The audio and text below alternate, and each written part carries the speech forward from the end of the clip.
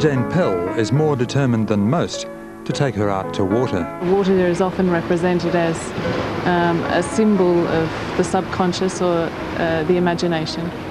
There is a fine line between what's real and what is kind of quite fantastical when you're submerged. She's planning to submerge herself for 2 months with herself at work on display in an underwater opera.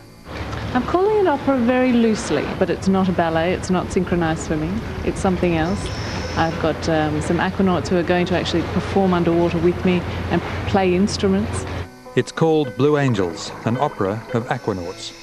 8 hours a day, 6 days a week of performance to an audience that comes and goes. It'll be a series of performance works. Each section will be 4 days long.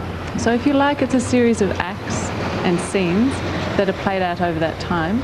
So it's 288 hours performance time. Sarah Jane Pell began as a visual artist, gradually moving more towards performance. She's no stranger to bubbles, performing in this one in a Perth railway workshop earlier this year. But the underwater project has moved her into a strenuous testing regime. I've been training in a number of disciplines in order to undertake this work, and aerial bungee is one of them. I've been studying Feldenkrais and Pilates, some dance-based and movement-based philosophies and techniques.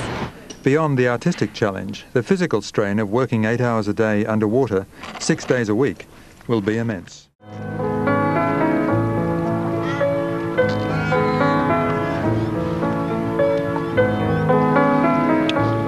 The original design of these wings is based on a Leonardo da Vinci sketch, and they work, So I can really play up the idea of neutral buoyancy and really, in quite a theatrical way, explain what it is like to feel that freedom, to fly underwater.